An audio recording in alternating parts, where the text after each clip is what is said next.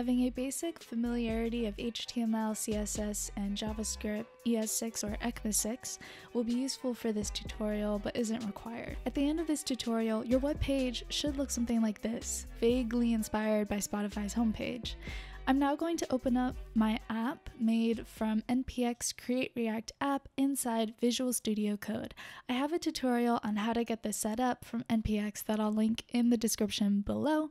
To open up a terminal so that we can start and stop the development server, in Visual Studio Code you can go to View Terminal and type in npm start.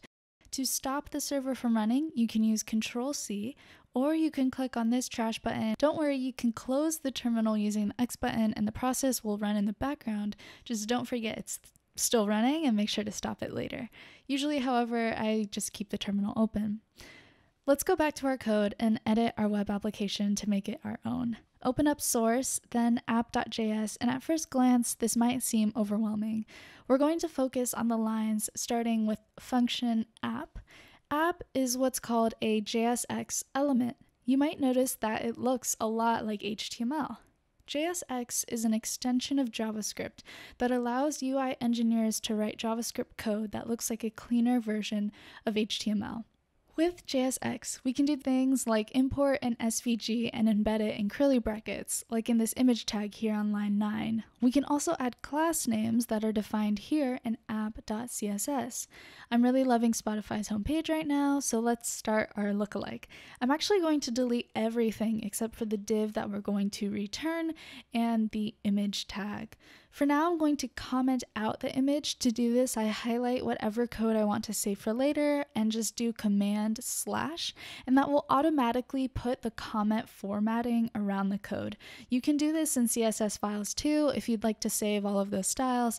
When it comes to personal projects, I'm kind of a code hoarder. I just keep everything that's there. At this point, you probably have something that looks like this. It's going to produce a white page, and the first thing I want to make is this navigation bar that Spotify has. And so what this really is a header component with an unordered list of links. What I sometimes do when I look at sites that I'm thinking about reproducing is I go to the inspect tab and I just did right click and inspect and just take a look at how the website is formatted. So as you can see here, they have this div container, and then inside here is another div, which is the logo, and then they have this nav element with an unordered list, which is the UL element right here. Okay, so cool. So let's go ahead and do that directly in app.js. I'm going to make a header element, and then inside that, I'm going to have a nav HTML element, UL, and I'm just going to put home and profile. Warnings are okay. We just get this nice little unordered list. Now let's take this a step further and reactify it. To fully utilize JSX, let's make our navigation bar a component. Make a new component called NavigationBar with these exact capitalized letters. This is the way of defining React components with this casing. And then I'm just going to use ECMAScript arrow syntax to define a function. So it's just empty parentheses since we're not passing in any parameters or props yet, an arrow, and then brackets. So we could actually make this use ECMAScript syntax too by doing const app is equal to parentheses. But that's not necessary.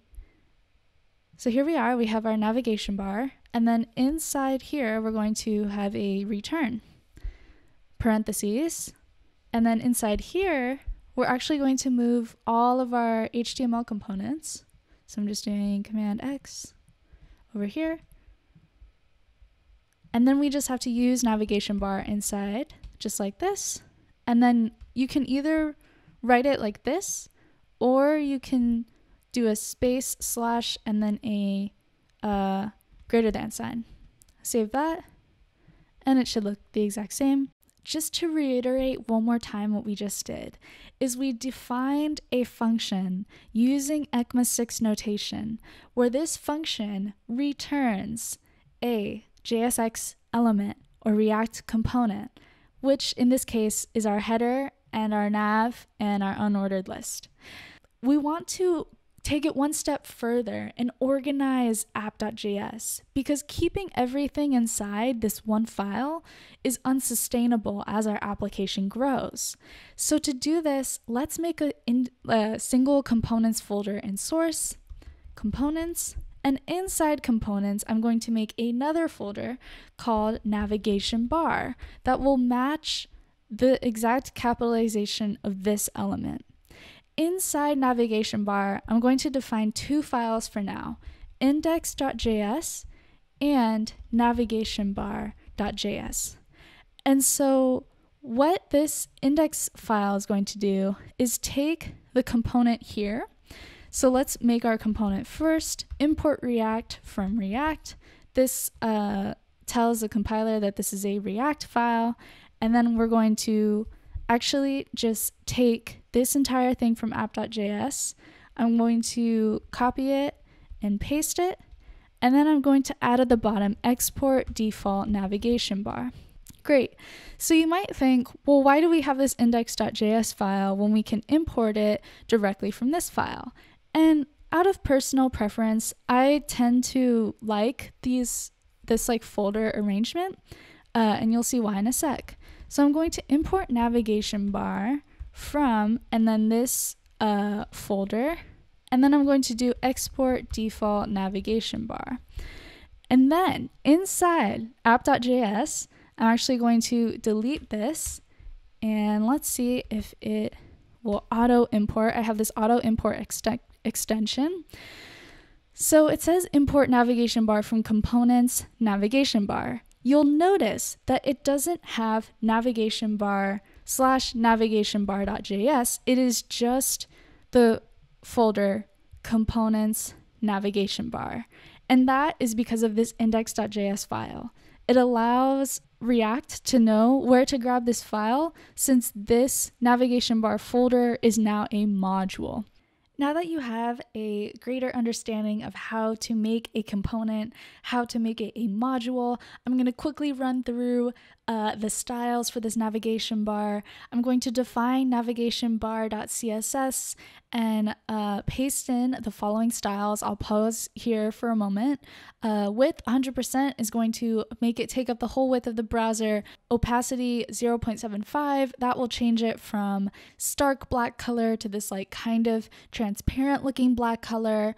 Color white is for the text. I know that's kind of confusing. The next two lines are for fixing the navigation bar to the top. I know right now we don't have a lot of content on our page, but this will come in handy later.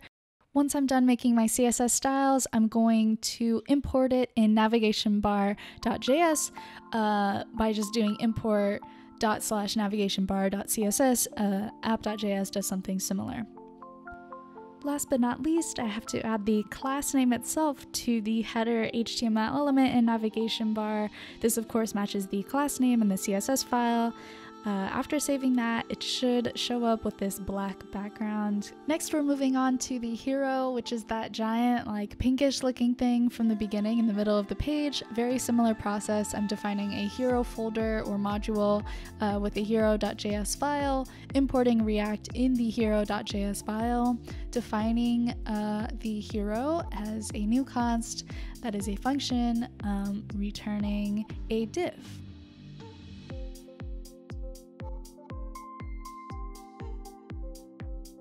Sometimes VS Code will produce these errors saying that the import doesn't exist, so I just closed and reopened index.js and it got rid of that red error.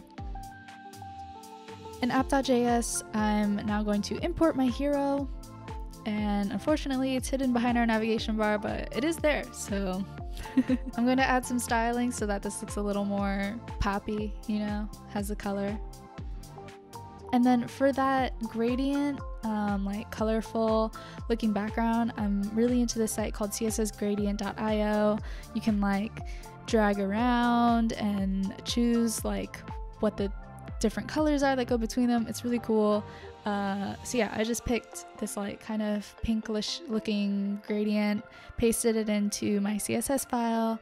I'm adding a height and width of 100% for our div.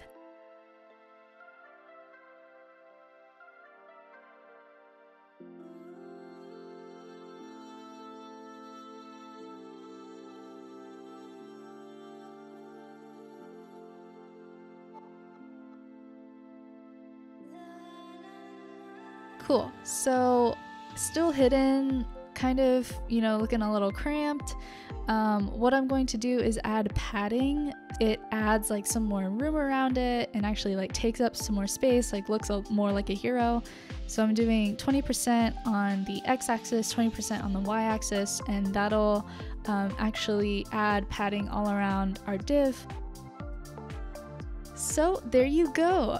Don't forget to save your work with Git. It's super easy in VS Code. Go to the Git tab, type in a commit message, which is like kind of like a save message. So I'm typing navbar and hero, and then I'm doing command enter to make a commit, and then I'm clicking on that cloud button on the lower left hand corner to actually publish it to a GitHub private repository. There might be some extra steps if you haven't done this before in VS Code. So thank you so much for watching all the way to the end. Oh my gosh, I'm so grateful that you're here. You know, comment below if you got to the end. I really want to know. And thank you so much for watching. Have a good one. Stay safe.